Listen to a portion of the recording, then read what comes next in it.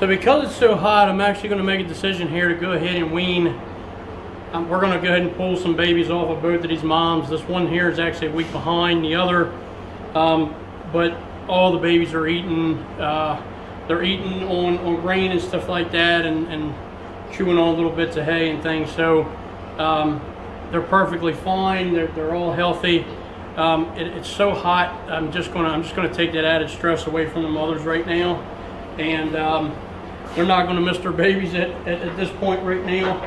So we're gonna go ahead and I think we're gonna get all the babies into one stall, and then we're gonna leave the mothers where they are for right now, just to kind of cool down a little bit, make sure they're not going to stress out, just to double check. But I think we're good. It's so hot, I don't think they really want much to do with them. So let's go ahead and get some doors shut. We're going to get some pigs moved around and go from there.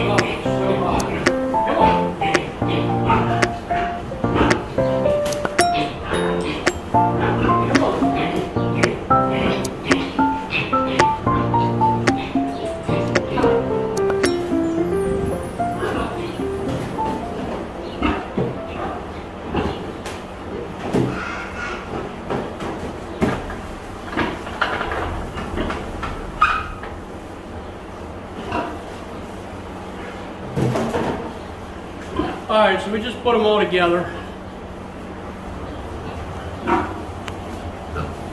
Got the straw in here for them. We're going to go ahead and get some feed in here, just to give them some more time to chill out, maybe get something to eat. This is Mom over here. That's going to give her a break. And this is Laura over here, and she's going to get a break too. And we're going to go ahead and wean them off.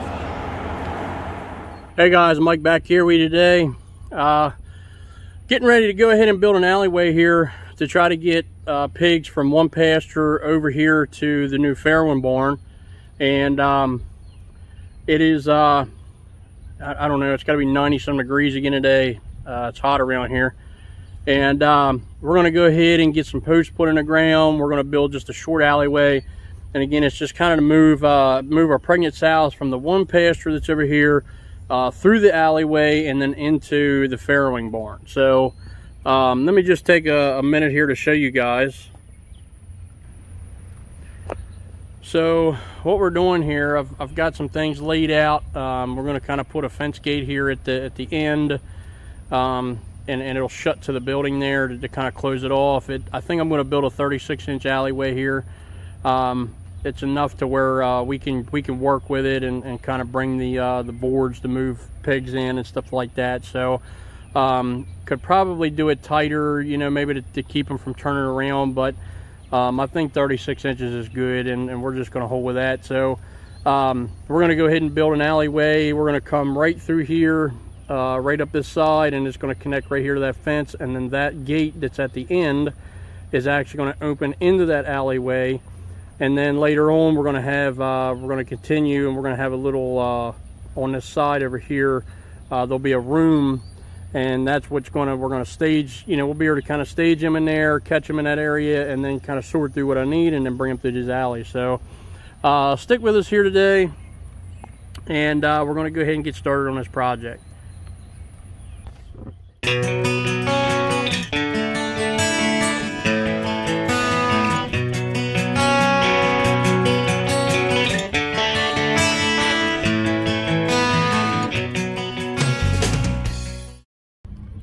All right, guys, so I didn't record the entire thing here for you, but this is what we've come up with here for right now. So I just took cattle panel, and I like the height of the cattle panel. The hog panels are too short. I've had pigs jump over it, so we don't use it. So I just took the panels and went all the way down, and basically just went ahead and created this alley, you know, that goes all the way down. That way we can bring those pigs in. And then the last thing on the agenda for that is we're going to go ahead and we're going to mount up this gate here, and it's going to sit kind of just like it is, and that way we can close it off from here to there. We'll close it against the building so that these pigs in this lot here can't get to it, and then when we need to use it, we'll just open it up, and then we'll have a temporary gate that'll go here, and then we'll be able to push everything in. So pigs pretty much left me alone. They're out laying in their mud holes and trying to stay cool, and all that good stuff. So here's these guys, and they've kind of done the same thing. They're just hanging out, chilling out here. So we're gonna load up some cattle here. We got to get some cows in.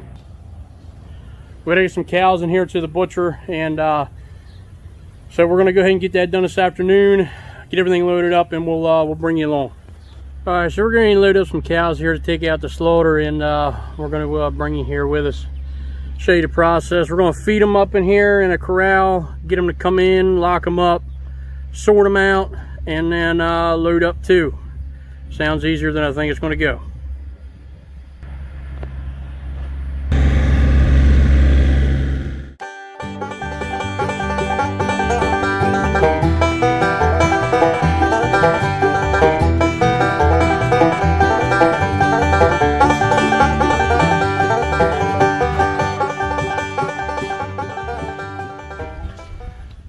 All right, that didn't go too bad. We're gonna back this truck up in here, and then get everything ready and push them up into the gate here.